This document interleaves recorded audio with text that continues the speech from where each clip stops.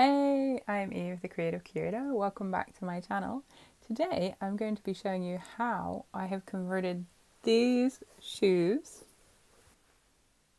into... So I looked online everywhere to see if I could find a tutorial on how to do it. I didn't want to trash these brogues, brogues. I bought these when I first got to the Netherlands back in 2019 and I love them because of the colour. And I actually managed to find them in my shoe size. I'm a 43, European 43, which is about 9.5 UK. And I love them. And I'd worn them a couple of times, and every time I wore them, they scraped the back of my ankle. And last weekend I wore them, and I'm not going to show you because it's quite graphic, but basically the back of the heel had caused so much damage to the back of my ankle that I haven't been able to wear shoes all week. Which has been problematic, as I'm sure you can imagine. So I'm going to show you how I have taken these to create a completely new pair of shoes that aren't going to trash my ankles.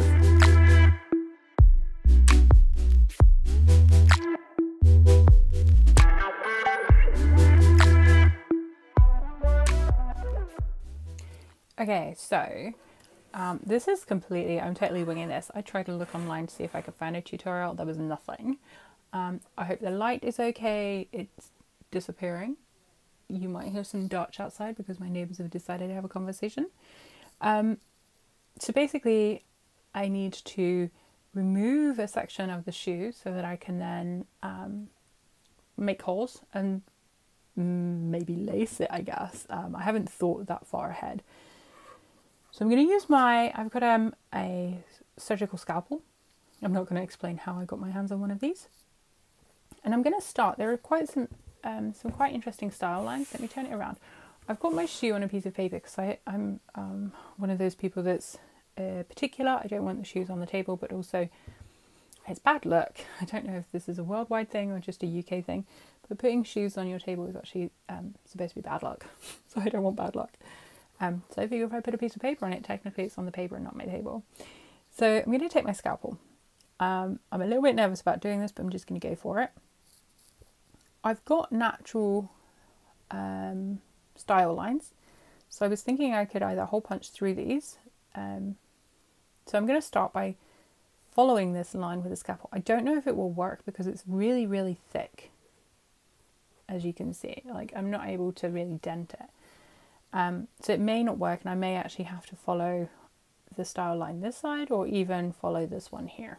So I'm going to try and see how I get on. So I took my scalpel, it's a surgical scalpel, and at some point I might divulge how I got my hands on one. I've got so many blades as well to go with it.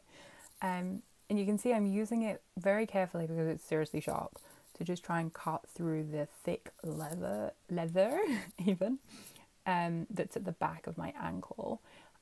You can see from some of the dry blood, I had tried to clean it as best as possible, but unfortunately there was a lot of blood. So I'm just trying to cut through the thickness of the leather, which is what has caused so much damage to the back of my ankle. It's hard work. It's quite possible that if you have a pair of brogues that you're deciding to cut into mules as well, you'll struggle in the same way. The good news is I didn't end up sticking with this version. I started this process on one of the shoes, and I'm showing it to you here now just so that you can see it, but it's only a few minutes long. And then I very quickly realized that actually this isn't going to look so great.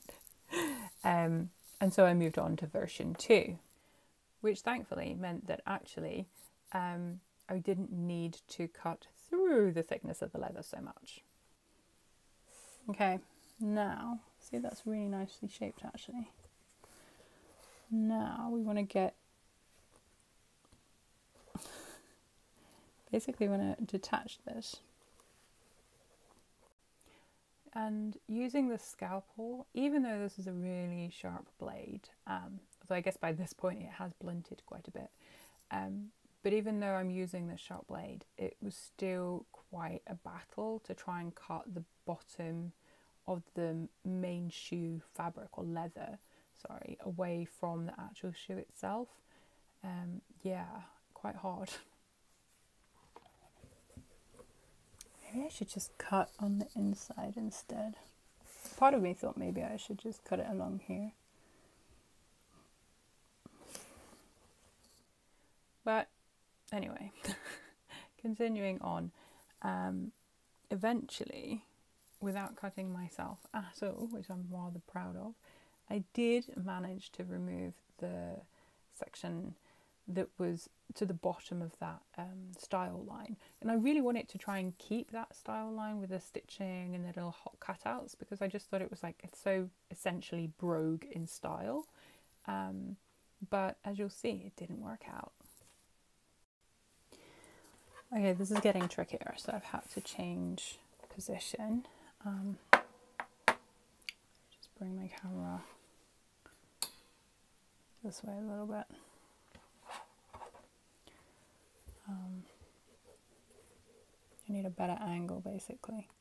And I could probably have used a new blade at this point. You can see that I'm actually struggling to cut through the leather at this point. I'm having to hold the shoe with my left hand quite tight in order to be able to cut through with the blade. It was quite a little bit trying, but thankfully I was able to get there and then start cutting away at the bottom. Okay, ta-da! We have a section completed. Oh, that was hard work. Really hard work actually. So then the next step for now is to hole punch through the existing holes. So I've got this great Draper Expert hole punch. I'm going to do it a little bit bigger than that. So that was a 2.5. Ooh, sorry, I'm getting my microphone rolled up. I'm going to go with a 3.5.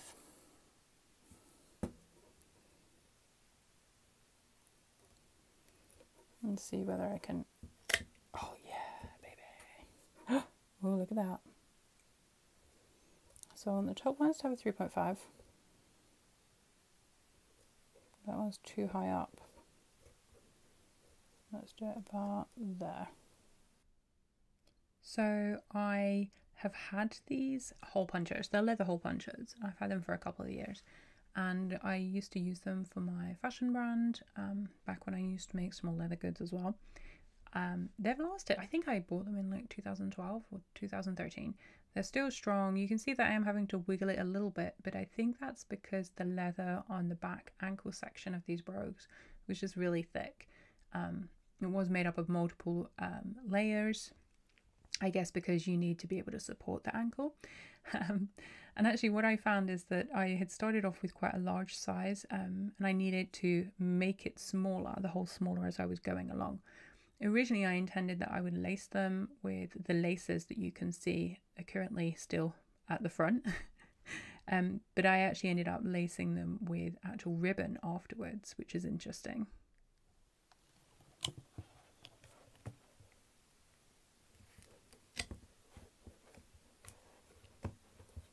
Okay,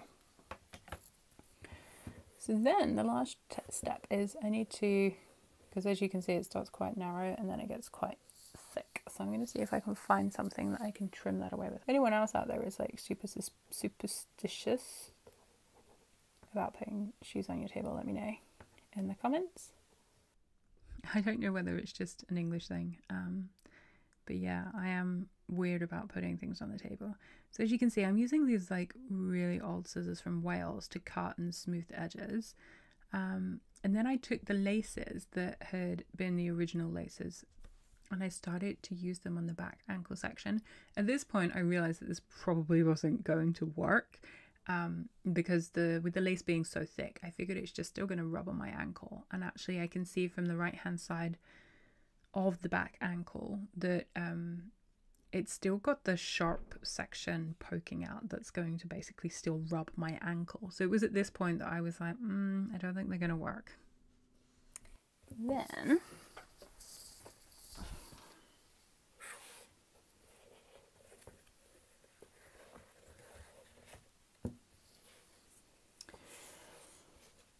and if it works, if it's comfortable, then I will tie this in a knot and clean up the blood somehow. So let's go try it out. I then realised that I would try the ribbon, and I love the colour of the ribbon. I think it looked really lovely. But again, didn't work. My other half laughed at me when he saw me trying them on. And they rubbed at the back of my ankle. So I ended up grabbing my small scissors, and you can see that I'm cutting through the leather that starts next to the tongue of the brogues. And this is what I should have done from the very beginning. I'm referring to this as version 2. And it's literally a case of cutting away. I have sped this up somewhat so that you're not sitting through like an hour's tutorial. And it was much easier this way. And being able to have that amount of space, I was able to really just cut away the leather that I didn't need. First on the left hand side and then on the right hand side here. It's a shame that I lost all the detailing, but hey ho, these things happen, right? Okay, so the first step is I need to mark in exactly where I'm going to punch holes. So I've got my trusted orange pen. I'm just going to, and the reason for this is obviously I need to punch the holes through before I can put the studs through. Don't know if I'll be able to reach that lower one. Maybe touch and go.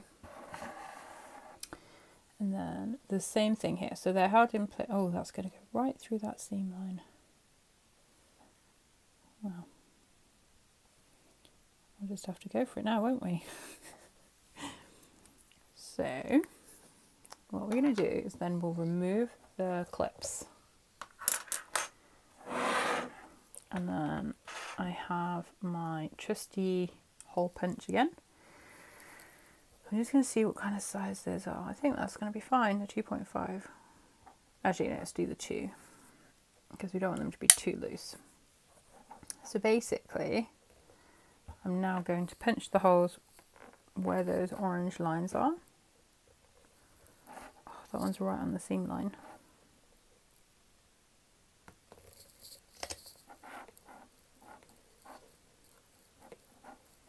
I give it a good wiggle to make sure that it's cut all the way through.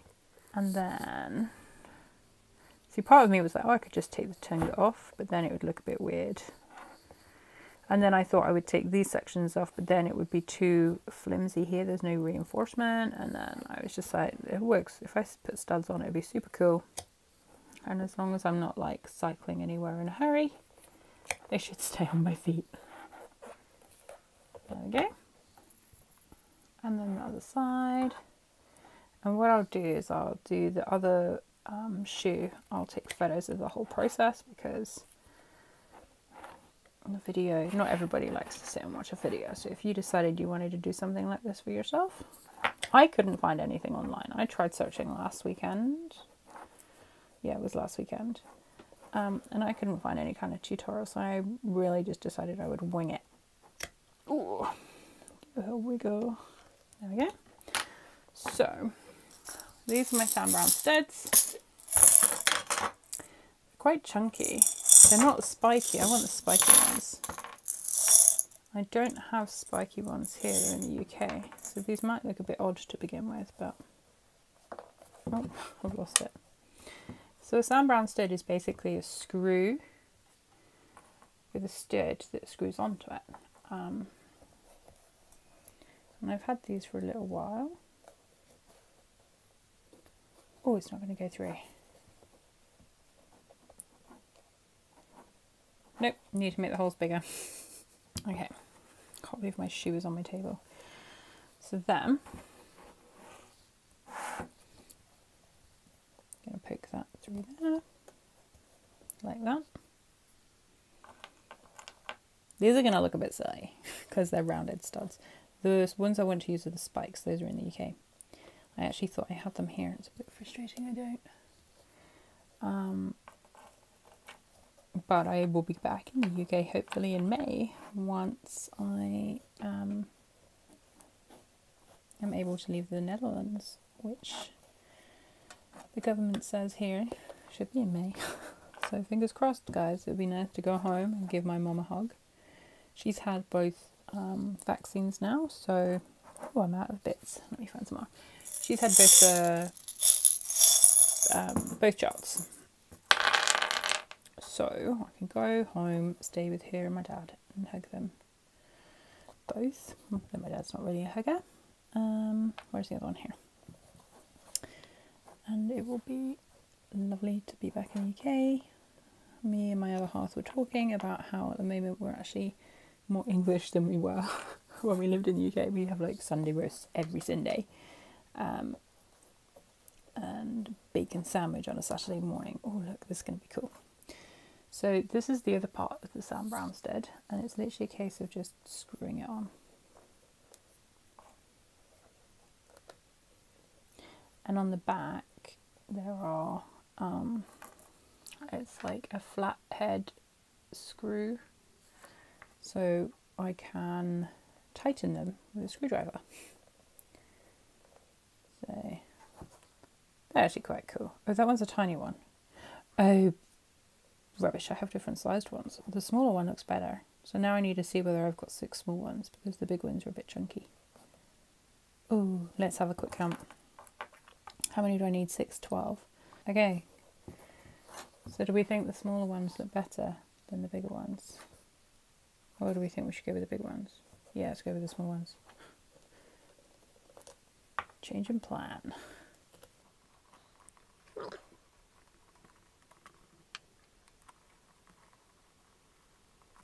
Okay, so that one's going there. 1, 2, 3, 4, 5. Okay. Oh, we've already got them there.